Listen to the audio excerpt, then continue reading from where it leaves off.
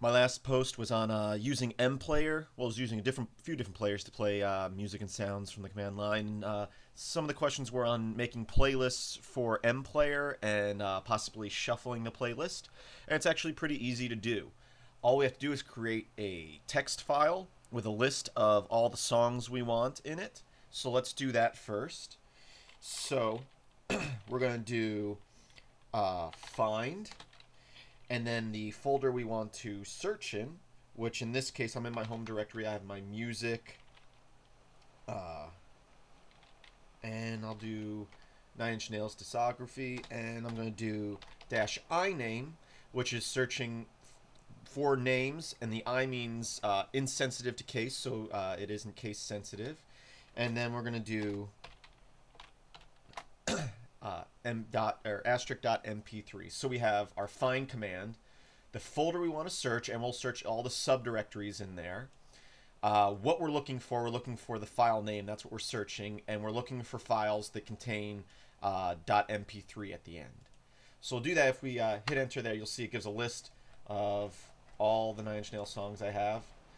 And what we can do from there is just to redirect that using the greater than symbol, and we'll put that into a file. I'll just call it nin.playlist, or you can call it whatever you want. So now if I use the cat command to see what's in that file, we do cat nin.playlist, so we hit enter, and you see it displays the same information that we got from our find command.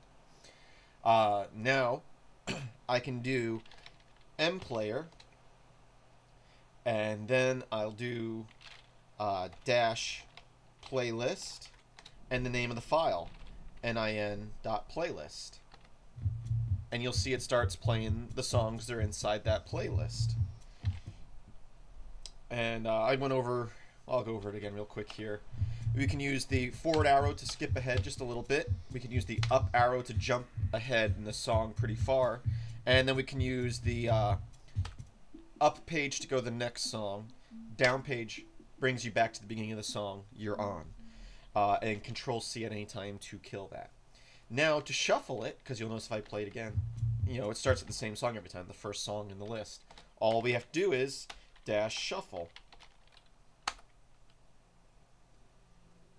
And you can see I'll skip ahead in this song because it starts kind of quiet. There we go. Go next song. And you can see that it's randomly playing the song. So if I kill that and start it again, you can see it's playing a different song this time around. Alternatively, you don't have to use the playlist command. I'll give you an example. I can go cd change directory to music,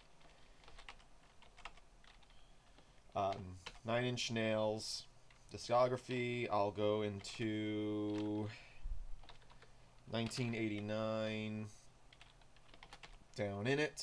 I'll list the files in here. You can see there's 3 files, which I probably should have picked something with more files in it, but we'll just do mplayer asterisk mp3, and it starts playing the first song. We do the same thing. We can just add the shuffle command, and it's playing a different song. I know it sounds the same. I should have picked a different directory. Last time I was playing track 1, which was a version of Down in It. Now we're playing track 2, which is a different version of Down in It.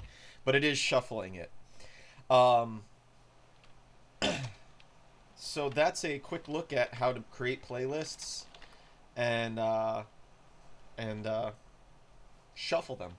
Now, one thing you want to watch out for is I'm back in my home directory here. You'll notice before when we did the find command, like so, and hit it, you'll notice that it starts off each line with the music folder. So this playlist won't work if I'm not in that directory, that's my home directory, which is where we're starting, because it will look for a music subfolder called music. So if I'm already inside my music folder, it will confuse the crap out of it. One way to adjust this would be when doing the find command to actually put out something like that. I went home, my username, which is metal, and then I searched from there, so I put out the whole thing. So this will work in any directory. So hope that makes sense. Basically, if you want that playlist to be able to be played from any folder, put the full path name starting with root. Um, and for some of you beginners to Linux or Unix that don't know what that means, how can I explain it? Just start at the beginning and go all the way through with the file name. That probably doesn't help you any. Anyway, if it confuses you, let me know and I'll try to explain it better. Anyway, that's creating playlists and shuffling them with Mplayer. Hope you're having a good day. Visit filmsbychris.com or bashscripts.info for more video tutorials like this. Have a great day.